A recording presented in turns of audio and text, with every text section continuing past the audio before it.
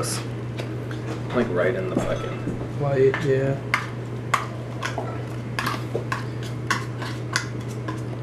This has to go in it. You think? It's tuna. Yeah, I know.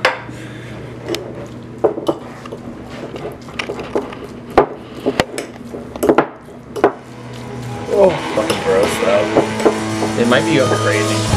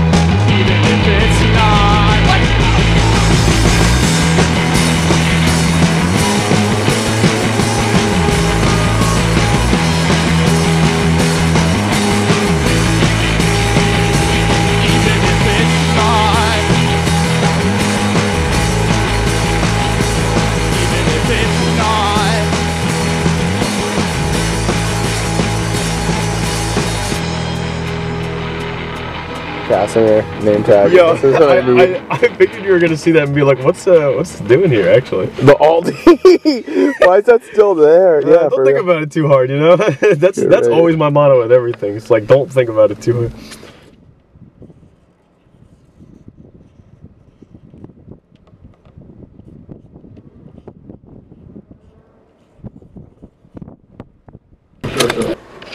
Here, actually, we can do that for what I'm about to do, because I'm about to do the first steep. So, I'll walk in, sit down, and then finish up my first steep. Hell yeah. Ready? I should walk in from the door? Nah, just from there. Alright. You're good, because...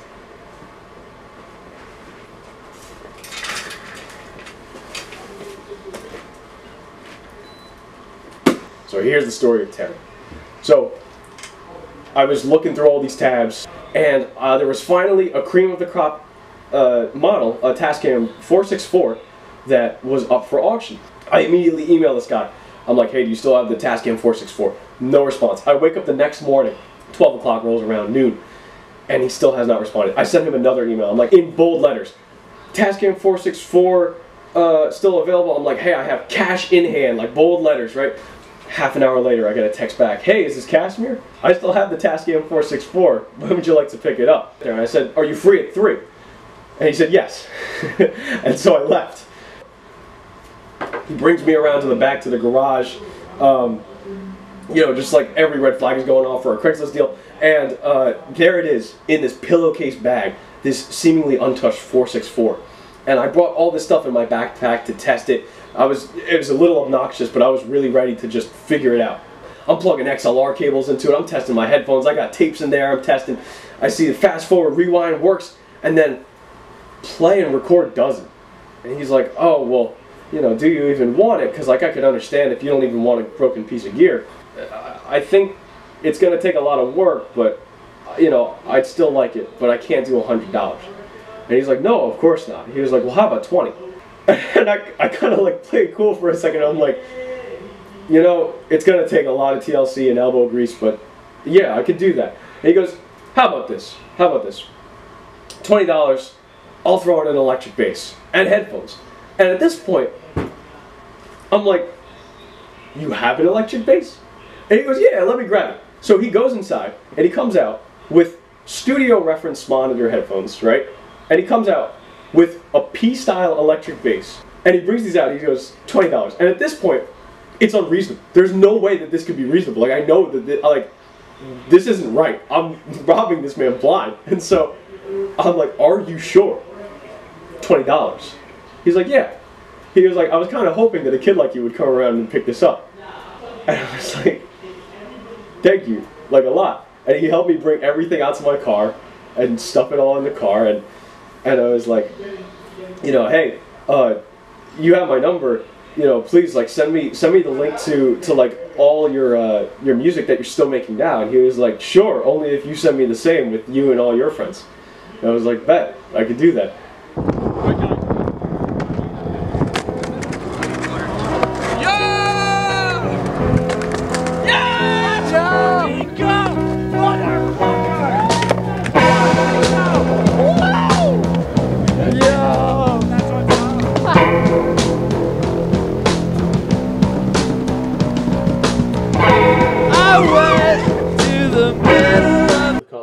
Mythic is the red, which is like super rare. Those are hard to get.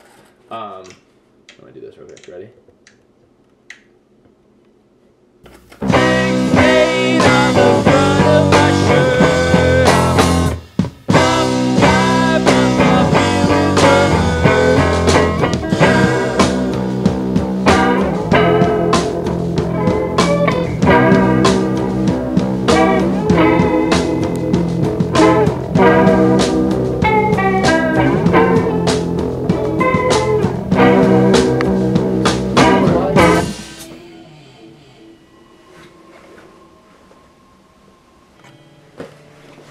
Might look kind of cool.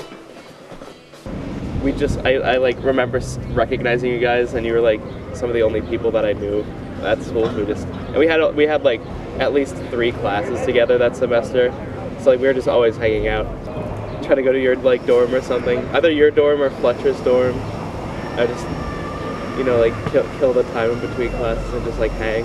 Those dorms were legendary, to be honest. Yeah, bro, like those are the best memories. Freshman year, we just kind of chilled mostly with each other. I mean, I had other friends, but you guys were like my homies, you know. And then you guys moved into your house, and with Josh and Drew, and you know, you guys were doing all the starting to make the shirts and everything, and it was forming. And I don't know, I just was kind of already in the whole scene with you guys, so it was natural. Just like, that was the group, you know what I mean? Like chilling and playing board games and just like drawing. And then like sophomore year hit, and you had a fucking space, and it was like perfect.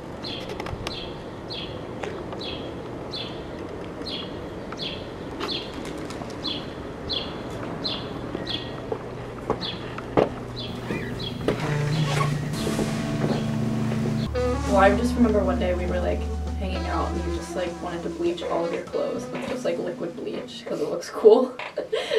So you just like brought a shit ton of your clothes outside, just like poured bleach on them. And then I feel like you and Joe were like, we should make clothes. And then you asked me to like help embroider, and I was doing like some embroidery like for like the images you were making.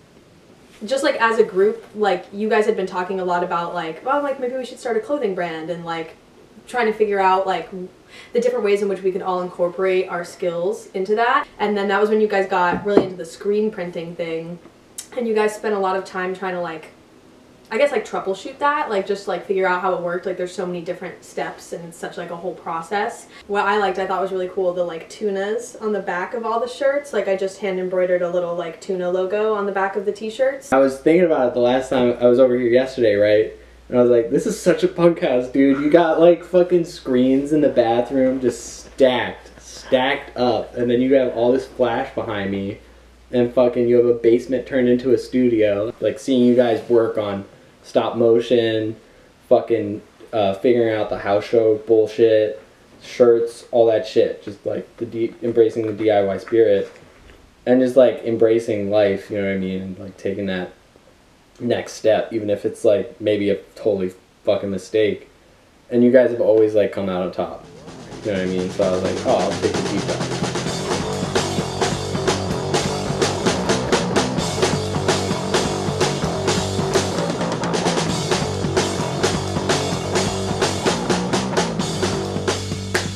Tuna Week was the first show that we really went out of our way to like put on. You could just feel the vibe that something special was happening that night. It was the first like real show at their house that we had had. And when the time came to do a concert at your place, we had already had the Terry introduction. So that was really something behind us that was then influencing everything that we were doing after that. So everybody knew that we needed to record Tuna Wheel on 4-track. So we wake up early, right? We move all our furniture around so our living room is like kind of more open. And then you have this weird period of time for a few hours where there's nothing to really do except just like pace. I will say I did risk my life for Tuna Weed. I literally hung half of my fucking body out of that upstairs window from the bathroom when we were trying to hang that spider web in the backyard. I was like 50% certain that no one was going to come, and then 50% certain that it was going to be like crazy. People might be like in and out, you know? Yeah. That's why we got the wristbands, you know? So that they can like, we know if they already...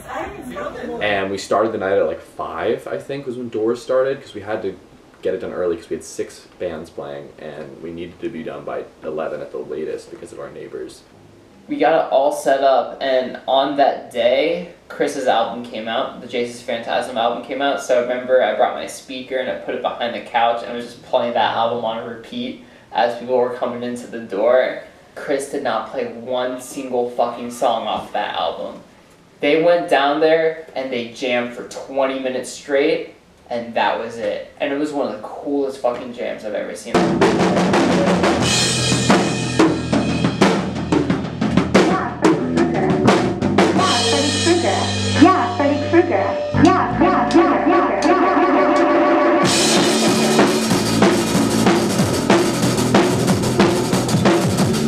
You wanna be my girl. If you wanna be my girl,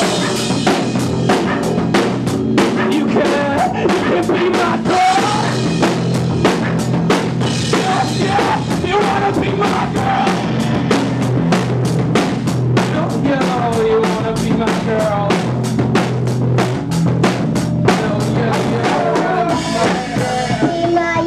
I wanna be my girl.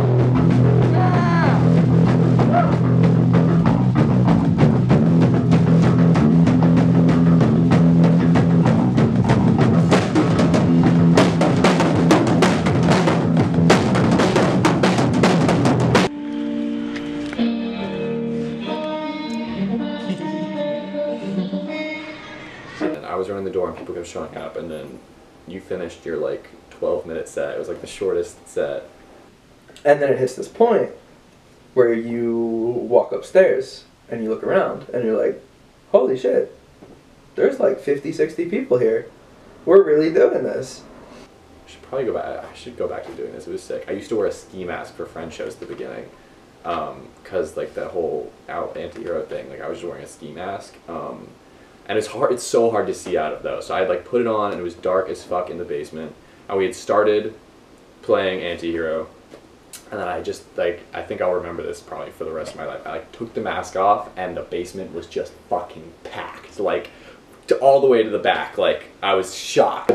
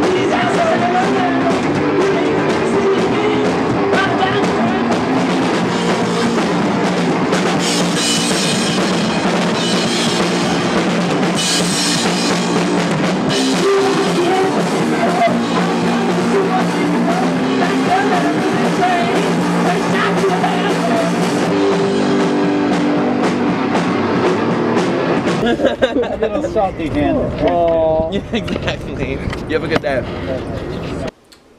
Yeah, then America Loves Me was next, and they fucking killed it.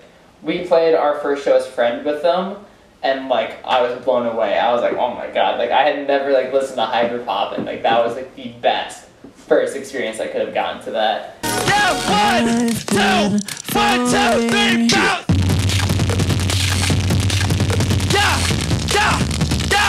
Yeah, let's go, hey,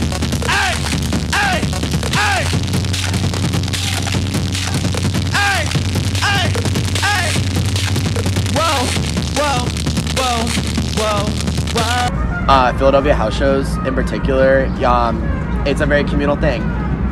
Especially like being in college, it was like I always felt like I didn't have like a, you know, I feel like there's always times in people's lives when they feel like they don't have a lot of friends or whatever, and it's like, I think, you know, there are good and bad experiences just being in public in general, but for the most part, I found a lot of solace in like the DIY pop scene that I find myself in now. And I think that how like in venues you typically just go and there's not like community more than it is like real venues. You know, they're selling tickets, they want you to buy drinks. You know, house shows, it's like you're literally putting your space at risk because drunk teenagers come, and I've seen people punch walls. You know, I've seen people like fuck up bathrooms, and it's like, but the people who do that, you know, they're not doing it because they're like, I'm gonna make a bunch of money. You know, they're doing it because they love music and they love like the scene in Philadelphia, and they want to see it thrive.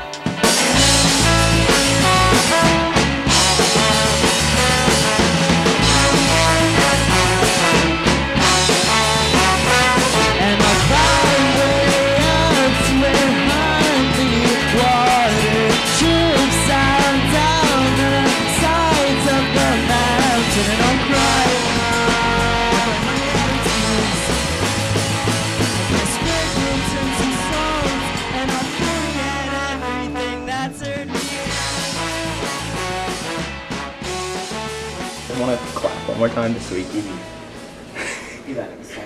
Clap if you care. Beautiful. It's a Wendy Williams quote.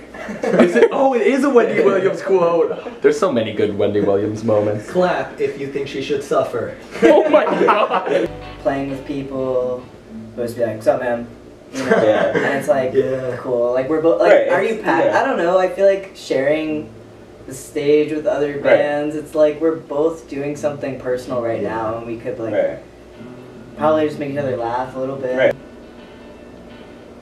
I don't know, I think because we started playing together so young, at Fletcher too, like, we had an idea of each other's, like, values and stuff, and it's important to me that I'm playing with people who share the same values as me, especially because, like, a lot of my songs are personal, and I want everyone playing them to be on the same page. It doesn't seem forced or fake, but also, you know, it's really not hard to just be nice to people. Yeah. Yeah. It's also... Keep me hanging on. Alright, it's time to play our Pops Tuna set, right into the Cowboy set. So we go downstairs, and it's on the drums. I'm like, oh right, I live here.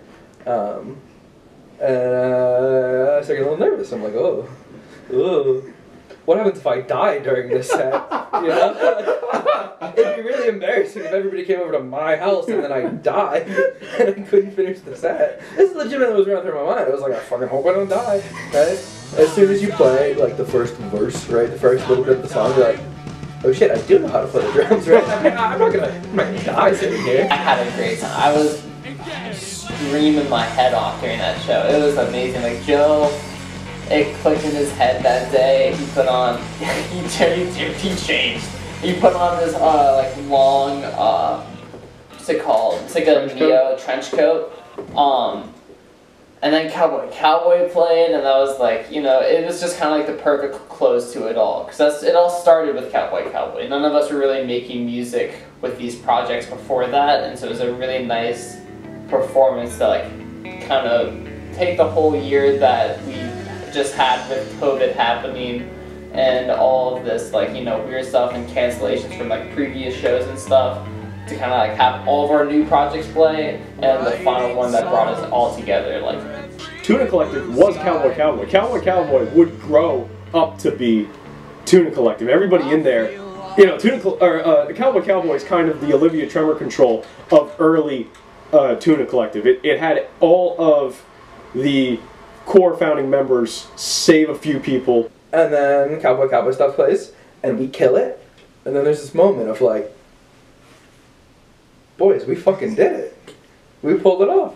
Nothing went wrong. I didn't die. Nobody else died.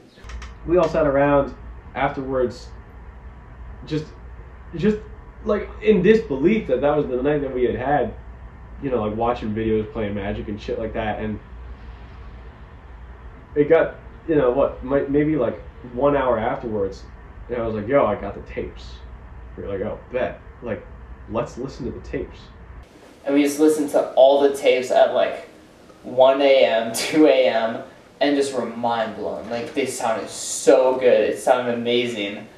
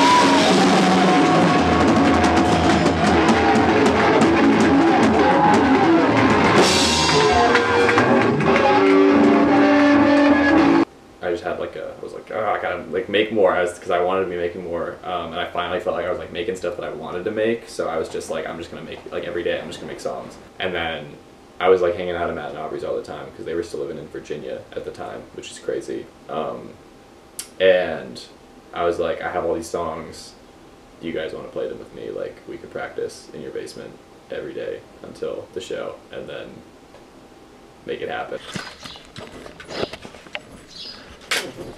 Yeah, I mean, Tuna, like, definitely brought us up here, you know, like, I mean, it was definitely, like, I mean, the friend stuff, like, got us up here playing shows, which was obviously big, but, I don't think that would have happened if, like, we hadn't, like, come and seen, like, Cowboy, and, like, been so into, like, Pop's Tuna, obviously.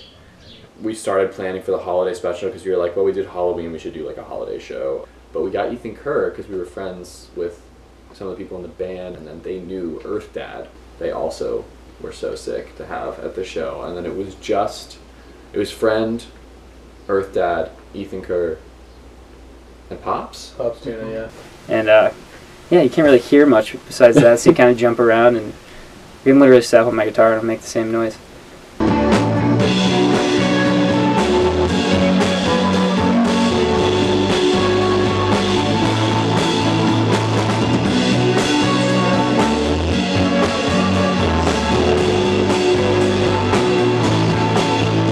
You know, with not playing for, I don't even know how long.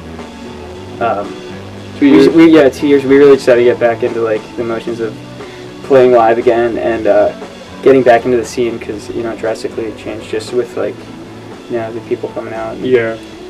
I think the scene definitely shifted. I feel like I knew every band and every venue beforehand, and now after the pandemic or during the pandemic, I don't know shit. I'm out of the loop. And it was a little difficult getting back into it. I think the scenes are actually more similar than people think. Music's great everywhere. New York has a cool scene. New York's different though, because I feel like the shows are more like, it's less about a house DIY situation than I feel like it's more like small venue. Yeah, I think that's the hardest part with, like, you know, musicians like us, including you guys, like trying to find, like, our spot in the scene.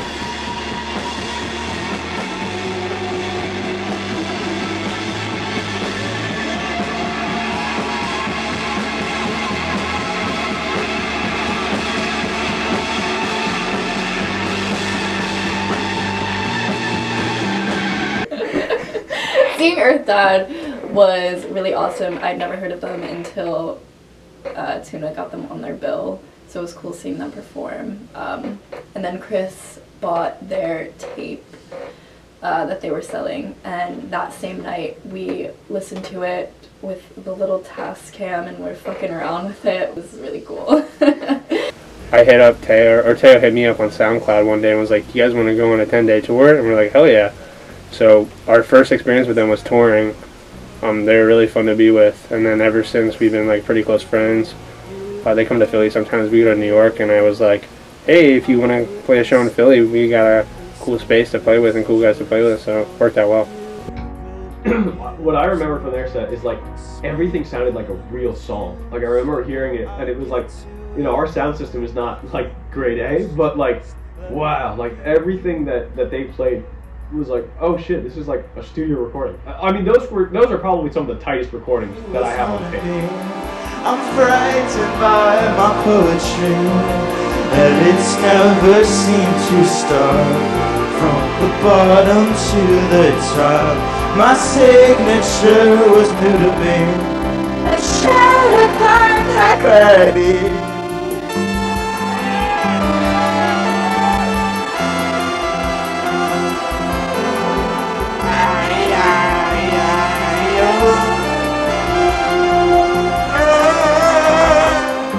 Broke the lens and I kept close, still fixated on your touch.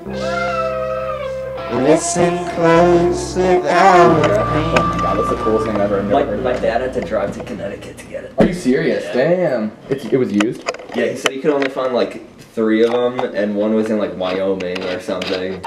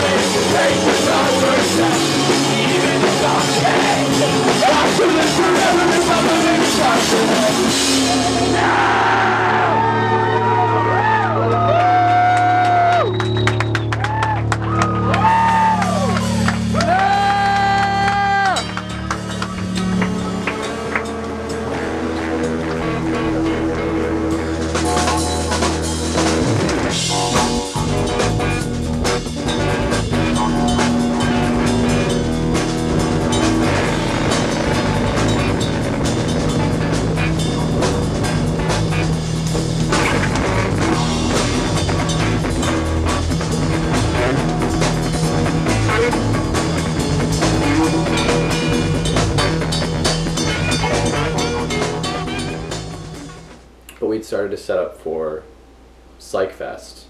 Dude, you should do that one though. We're playing for an hour and a half. Okay, hour and a half.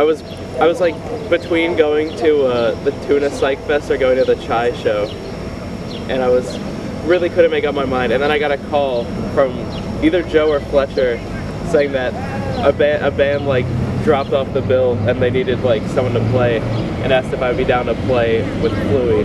So like, I just like that made. I mean, that just like made the decision for me. Like I didn't have to think about it. I was like, yeah, we'll play. Before we start, Kyle is gonna order pizza. Can I please just get a plain pizza? That's it. Simple guy. Can you? All right, cool. Can you do like 45 minutes? Yeah, can you speed I could just show up a little later. That's fine. All right, I'll do it for 30 minutes. Yeah, thanks. And that's the pizza. That's the pizza.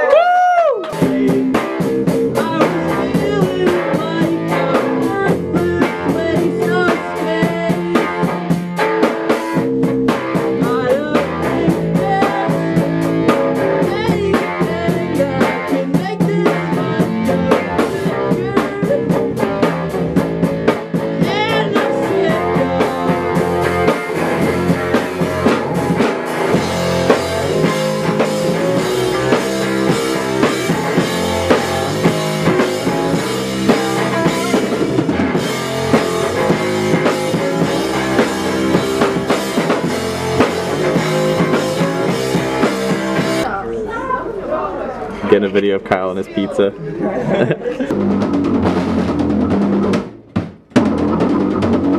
It's such a diverse community. It's really cool just seeing all these different genres and like collaborations that are going on within the scene. And especially it's eclectic compared to you could go to another scene and you might basically get the same sound kind of, you might get the same direction. Yeah, this is a mixed bag of just when you come to Philly, everyone's kind of throwing especially it at, today. Everyone's really it's really evolving into something Philly cool. sound.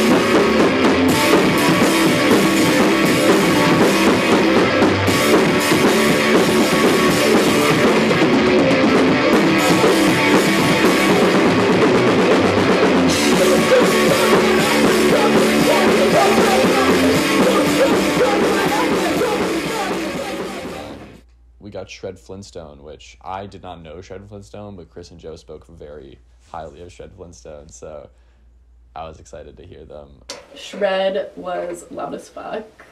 I'm pretty sure my bones are rattling. They started playing, and I was like, wow, like my organs are moving. Like, like that bass cap was fucking insane.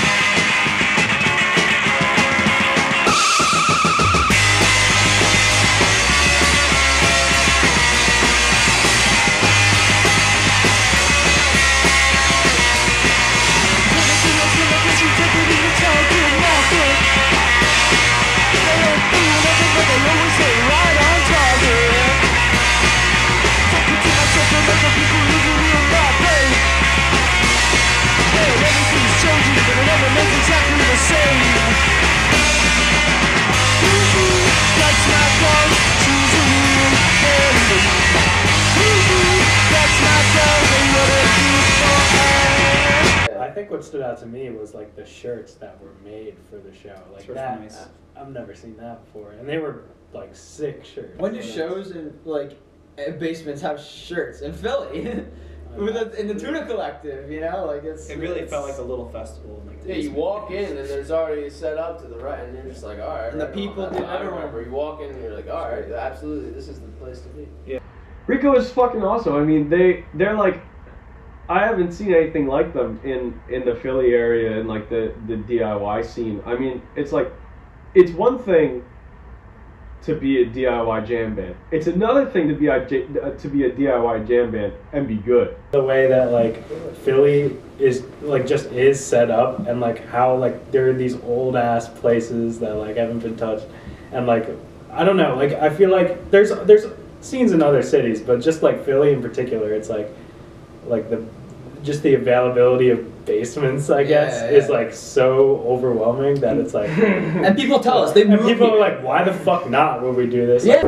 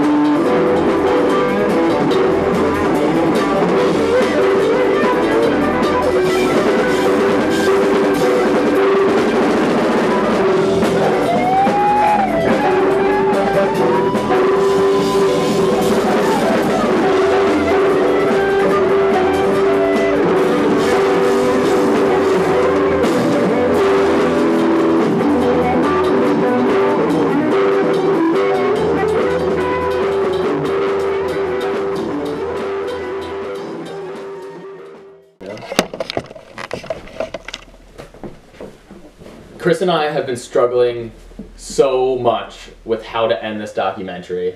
Yeah, this is probably like the 20th take we've done of this video. These last 4 years, we really, all of us, were just getting inspired by each other, you know? Like, we were all making art and all pushing each other to make better art.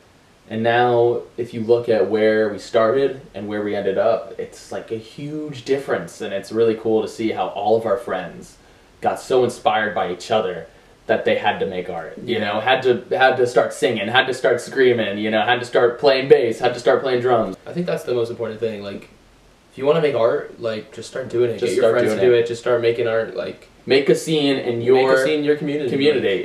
It's really just about getting like-minded people together and making some noise.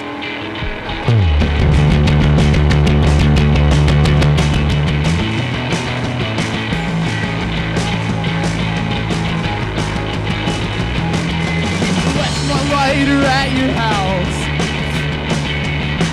so I can come get it. Staring at your mouth, wish I just did it. Your taste is impeccable. You're so fine when you let me know that my hair is green. I just called to let you know. Finally started writing down my dreams.